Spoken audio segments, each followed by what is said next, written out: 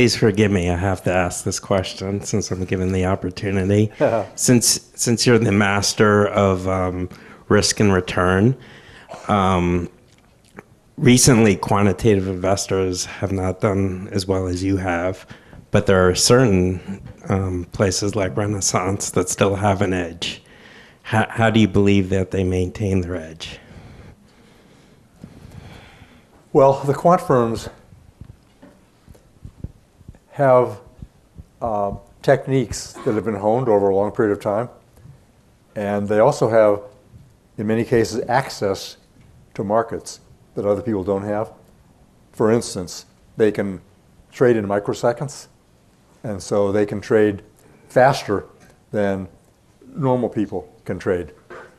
They also have algorithms which show them how to shop in the marketplace and try to figure out a little bit about what's going to happen in the very short term, one way or another in each stock.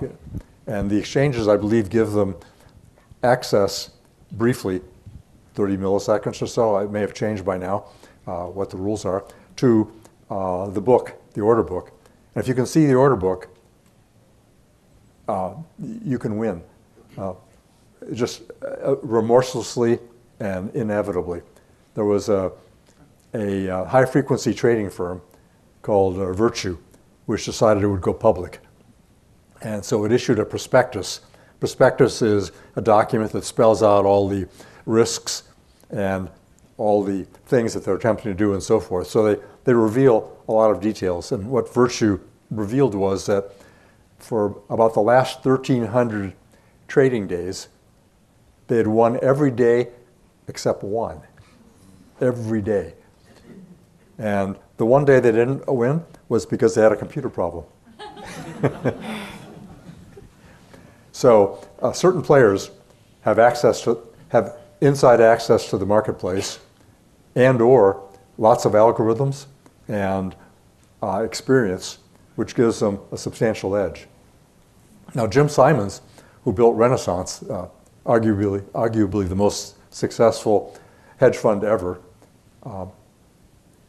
he spent about 20 years in the wilderness trying to figure out how to do all this with all kinds of false starts and mistakes and upsets and emotion and so on. And then finally, around 1988 or 1989, he got a guy named Elwin Berlekamp, a good mathematician, since deceased, up at UC Berkeley, who I talked to on the phone at some length about all this a little later, who helped Renaissance really turn around and hit high profitability. Berlekamp and Simons didn't get along too well. So it may be an ego problem, I'm not sure, but in any case, Berlekamp asked Simons to buy him out, which he did for 6 times what Berlekamp put in, and then Berlekamp went back to math at UC Berkeley. And then Simons hired other people after that, code breakers, mathematicians, computer scientists, and so forth. And with this team of people trying various things, they got better and better and better. There's a book out called The Man Who Solved the Market. It's coming out in a couple of weeks. Random House is having a party for it. Random House happens to be my publisher. They're having a party for it in New York, downtown. I'm not sure what day, 18th, 19th November, something like that.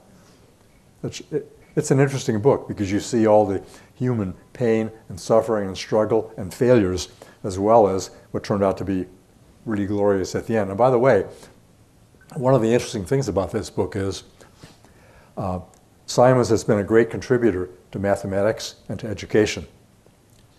But it all got canceled out because he had a fellow named Robert Mercer working for him as one of his number twos. Robert Mercer created something called Cambridge Analytica, and they did trial runs, I think, on Brexit and other things, and they were able to greatly influence the 2016 election, and they were on the side of the current president. So they are believed to have made a crucial difference. If they had not been in the game, the election would have gone the other way. So Simons is, I'd say, a liberal Democrat. Mercer is an extremely conservative Republican/libertarian. And so his impact on the world was greater, unfortunately, in my opinion, than Jim Simons. You never know how things are going to go.